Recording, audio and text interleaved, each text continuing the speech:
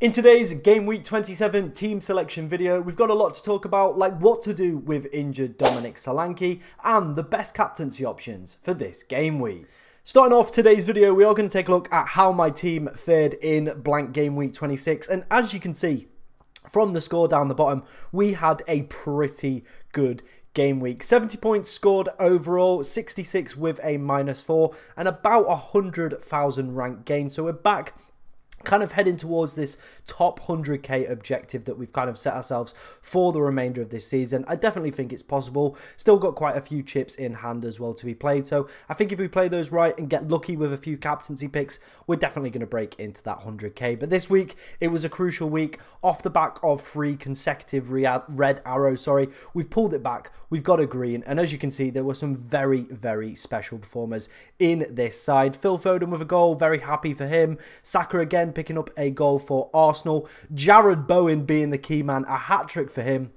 I wasn't expecting too much. I think it's been about 6 or 7 blank game weeks, well, blank kind of point scoring weeks for him in a row, so it was nice to get a hat-trick. It fully rewarded my decision to keep him for this game week. He was one of the contenders I was thinking about bringing out last week. I kept with him. I thought, if I'm not going to play the free hit in 29, I need Jared Bowen, and he well and truly delivered for me there. So very, very happy I did keep Bowen, and that decision has paid off. Watkins as well with a goal. He continues his excellent run up front for Aston Villa as well. Erling Haaland on the captaincy, it didn't quite work out. I think the other option I was toying with was Bukayo Saka, but I think in my mind I was always just going to keep it safe and obvious this week. Obviously, future double game weeks coming up and blank game weeks, I think there's the room that potentially we can go elsewhere with our captaincies. But I kept it smart, I kept it simple, and Haaland at least did get an attacking return. He didn't blank, but overall it wasn't an amazing performance. Outside of those key performers, there wasn't too much to talk about. Odegaard was one of my transfers in, and Senesi, both of them picking up 3 points combined. Not great, especially Odegaard in a 4-0 win for Arsenal, only to come away with 2 points is a little bit disappointing. I did sell him for KDB as well, and the fact that he's just gone and got 4 assists in the FA Cup is absolutely murder for me. So hopefully this decision does pay dividends, but we will have to see in the kind of upcoming game weeks whether or not that decision is going to work. But overall, blank game week 26 was pretty positive for me. It's got us back on the green arrow. It's got us back on the good trajectory. So hopefully we can continue that into game week 27.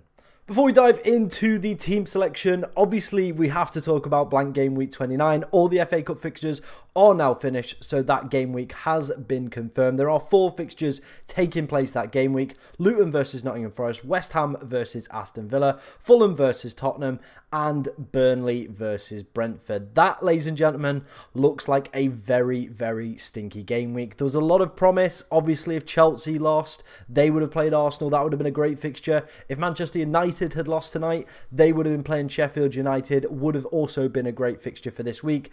But overall, it looks like a pretty honky game week. And I think for a lot of FPL managers, they are going to be looking to hit that free hit button. For me personally, I think I might be able to get 8 or 9 players out without using the free hit. And I think personally, I don't think I'm going to be using the free hit for that game week. Obviously, I've got Doherty, I've got Jared Bowen, I've got Areola, I've got Watkins, I've got Konza, I've also got Charlie Taylor. So that's 6 already.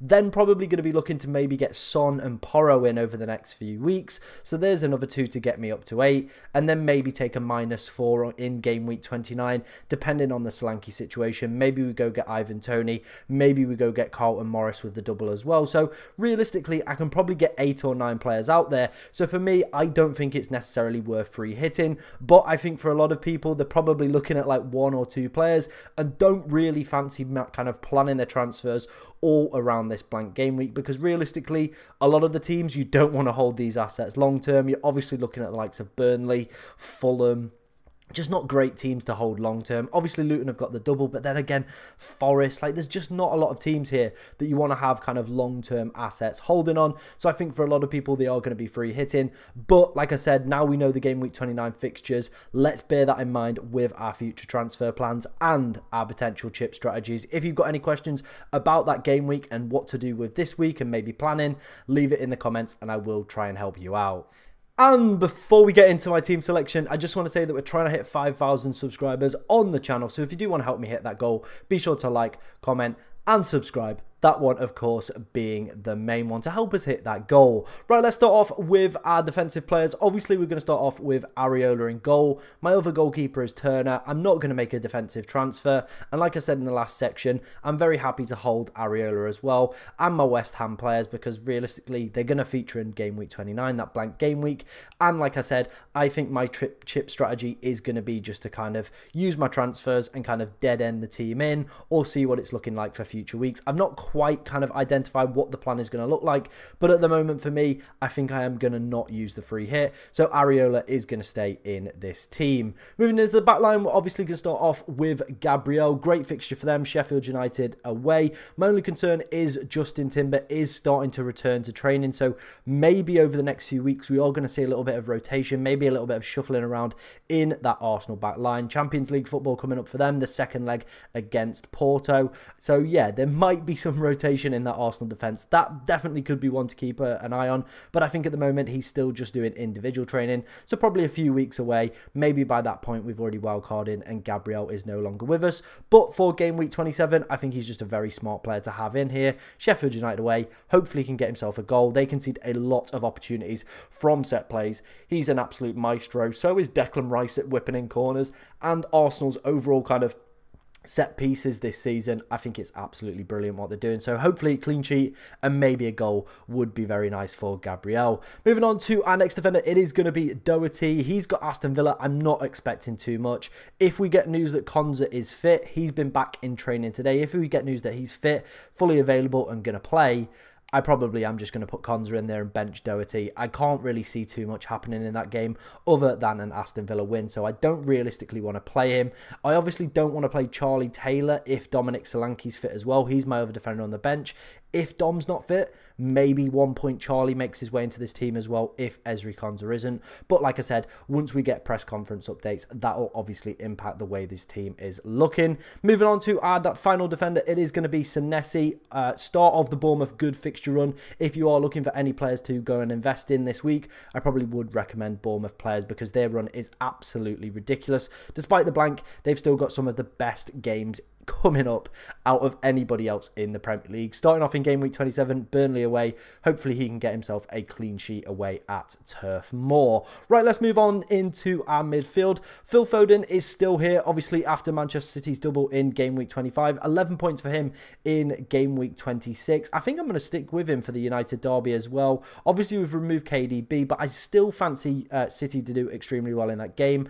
I'm not too keen on Son. Son is the player that will replace Phil Foden probably next week when City do play Liverpool, but I just don't fancy Son this week. Crystal Palace, that new manager bounce, I think that's probably going to have a little bit of an impact. Maybe I'm just overthinking it and maybe I should just make the move from Son to Foden this week, but I think for now I'm just going to stick with Phil Foden off the back of that 11 pointer. Maybe it's that little bit of recency bias coming into factor, maybe influencing my decision not to go for Son and keep Foden in, but I think having two transfers next week is going to be more beneficial for me and my side. Moving on to our two Arsenal boys. Obviously, Martin Odegaard was my purchase last week. We've kept with him. Hopefully, he can deliver. He's a pretty consistent player, pretty good with the minutes as well. So, against Sheffield United, the worst team in the league, you would expect at least him to be involved in something.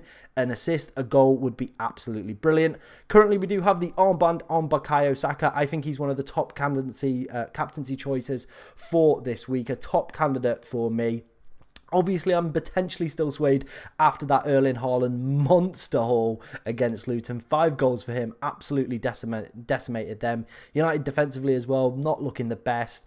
So maybe we go that way, maybe we don't. I think Saka, though, is a great option. He's been absolutely killing it over the past 5 game weeks. 7 goals for him during that time period. Looks very good, looks very consistent, on penalties as well. So I think he is probably the wise choice to go for this game week. Finishing up is going to be Jarrod Bowen. Like I said, he's now going to stay in this team with us, not planning on free hitting in 29. Obviously, off the back of that hat-trick, I'm not expecting it again against Everton. But you know what? We never know with Jarrod Bowen. I absolutely love the man. And yes, there will be a rain dance coming.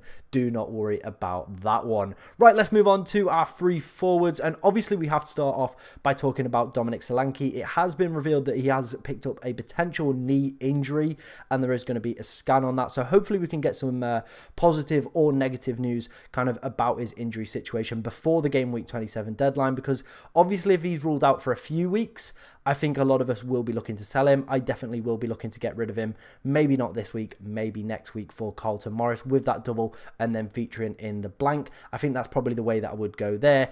But I think if we get maybe like unspecified news, maybe it's like a week, I think I'd probably still hold him and hope for the best that he can feature in that double, because he is Bournemouth's key man. He is their key danger man. So I think for the moment, let's wait and see till we get the press conferences, see what information we can do, and then that'll help us with our Dominic Solanke situation. Ollie Watkins is going to be our next forward. Again, a very strong captaincy choice, and the high line that Luton are playing at the moment, they're 19th for XG conceded over the past 5 game weeks as well. I have been tempted to put the armband on Ollie Watkins. 4 goals, 3 assists for him over the past 5 game weeks. Him and Villa have been cooking and getting back to their best, so I definitely think he could be an option. That may be on the deadline. I do potentially switch to Ollie Watkins. And then finishing up is, of course, Erling Haaland. Like we spoke about, again, one of those players that I definitely think would be a captaincy option. He's always bagging goals, isn't he? Always picking up assists. Like I said in a few videos ago, I do feel he is on the cusp of potentially exploding. Unfortunately, that explosion did come in the FA Cup and not in the Premier League with FPL. But, you know, beggars can't be choosers. Maybe he does it against United as well. Maybe kind of makes a statement to the rest of the league. Who knows? It definitely could happen. So I think he is also in contention for that potential armband. But for the moment, and with kind of my thought process, I am thinking Bukayo Saka. Arsenal looking really good at the moment. 6 games unbeaten for them. Putting teams to the sword. Top for XG. Top for XG conceded as well. So really good position for them against one of the worst sides in the league. Let's have a quick run through of the bench. Turner, nothing. Garnacho is there if we need him. I'm very happy just to have him on the bench.